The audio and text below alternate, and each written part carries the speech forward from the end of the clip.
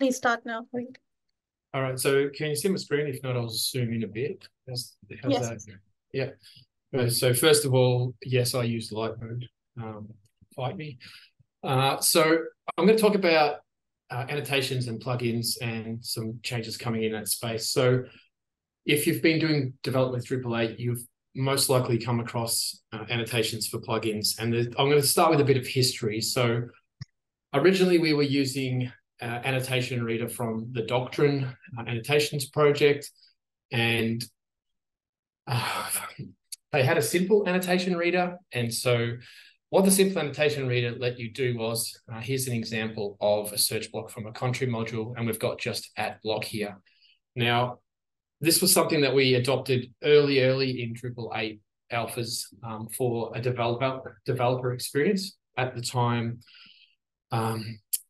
a lot of people were new to object-oriented programming, particularly things like namespaces. And so what has shown to be, in hindsight, not the best decision, but we decided to allow the simple annotation reader, which lets you use block here without using the fully qualified class name. So what you're doing when you put in this block annotation here, it's actually a reference to this annotation block, and the full namespace of that is Drupal core block annotation. So the full class name would be Drupal core block annotation block. But for developer convenience, we decided to go with a simple annotation reader, which lets you say just block. Now, you can probably reason that there's going to be some collisions if two modules have the same annotation name, and seeing the sense in the matter, Doctrine basically unsupported the simple annotation reader, and we found ourselves, we got off the island, but we were kind of marooned on this simple annotation reader island. So what we did was we actually forked that into core. So in core, we have this simple annotation reader, and you can see at the top here, this is a near copy of simple annotation reader. And yeah, we really want to get out of this and get away from this. And thankfully, with the release of PHP 8, along came a sort of native way of doing this, which is PHP attributes. And you probably have seen that if you've used like Symfony or any other projects that used to rely on this Doctrine annotation reader, that most of this stuff is now deprecated in favor of the native PHP feature.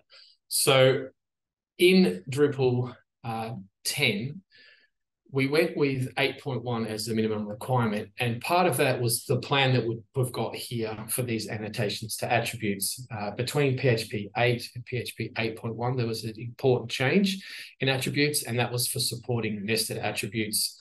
So you'd be familiar with, for example, the entity type annotation. It's quite convoluted. There's a lot of keys and there's a lot of nested things in there, and that sort of stuff wasn't supported with annotations in PHP 8. So both us and Symfony 6, we held off and made PHP 8.1 the minimum requirement. So that was kind of the first piece of this puzzle. With that in place, in Drupal 10.2, we got our first conversion over for plugin managers and for the action and block plugins. So this is a country module that's still using the old block annotation. And this is a core module, well, soon to be a country module from Forum that's using the new attribute. So these are actual PHP language features rather than magic things in the doc blocks at the top. And that means you get all of the things that you would expect from your IDE. So you can say deriver, you get basically context hints about the things that you can do here. So if you've ever worked with an annotation before, you know that there's quite a lot of magic keys. It's very easy to get it wrong and get an error when you clear the cache. So this moves us to a nicer place where we can just use the native PHP feature and get all of those things for free. So I don't know about you, but myself, I had live templates in PHP Storm for these things because I was always making mistakes. So I could type, for example, anno block, and it would give me like auto completion of this stuff. So I didn't make mistakes, and I'll be looking forward to getting rid of that and just making use of these native attributes. So in 10.2, we've already converted block, and the other plugin that we converted is action. So if I go to action base and I find you implementation of that, it's a bad example. So here's message action. So yeah, we've converted those two in Drupal 10.2. So if you're using Drupal 10.2, you can start making use of those. And then in 10.3, we've got a fair few more.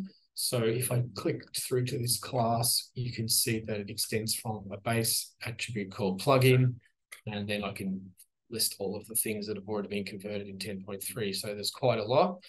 Most of the work still to go is around views and entity types, but we hope to have all of these finished by 10.3.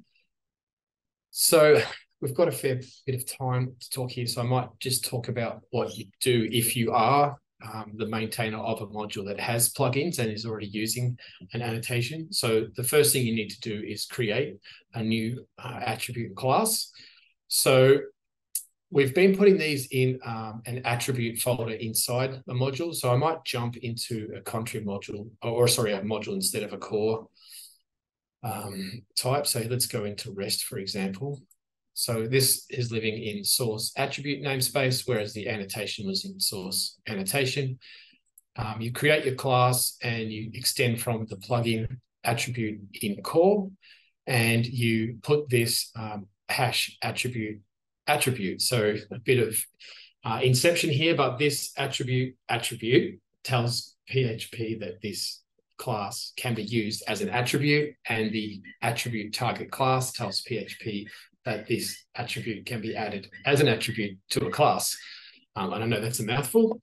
And then all you have to do is have a constructor, and in the constructor, you have basically the contract of the things that your attribute supports. And in most cases, this will be a direct mapping from the things that were in your annotation. So for example, the annotation for REST resource had ID, label, serialization class, so forth. And if we jump back to the new attribute, it's got the ID, the label, serialization class, and then URI paths.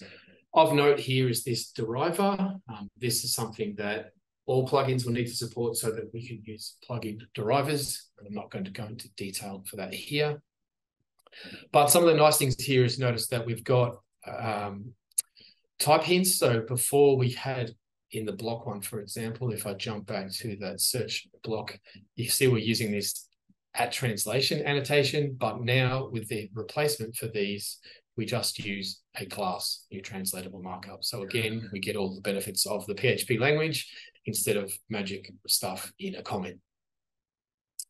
So yeah, if you've created this new attribute class for your module, the only other thing you need to do to convert this over is to change your plugin manager. So I'm just going to jump into the manager. Where is it?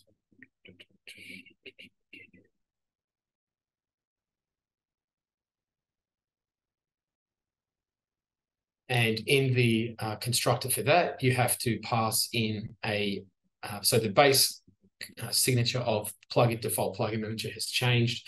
And now there's additional arguments that you can pass to that. And one of those is the attribute name. So this was the old annotation name, and this is the new attribute class.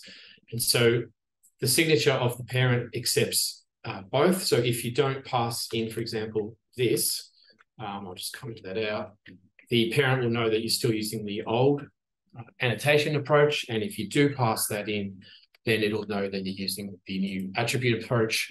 And we still have the BC layer for the old annotations. So that's how this module, this search block, still works with the old approach.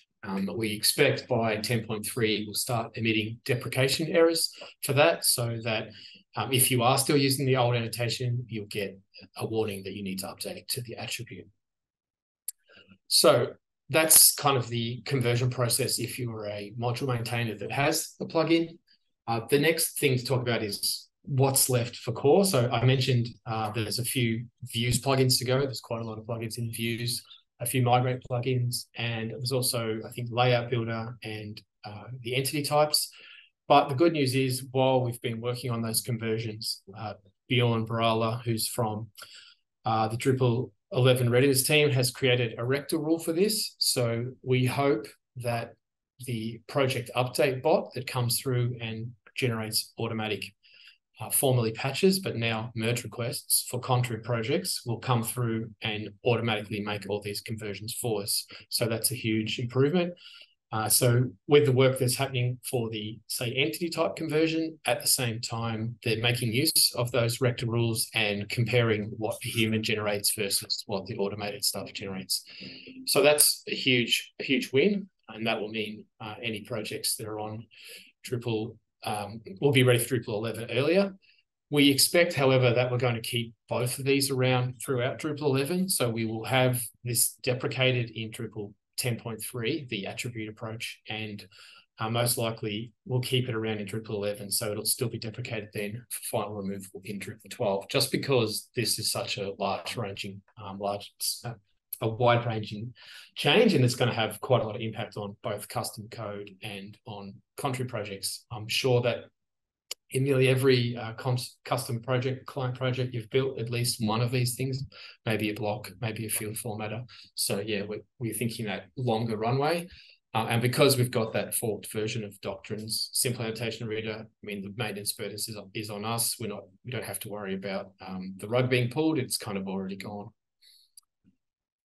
So yeah, I think that's everything I wanted to talk about. Has anyone got any questions?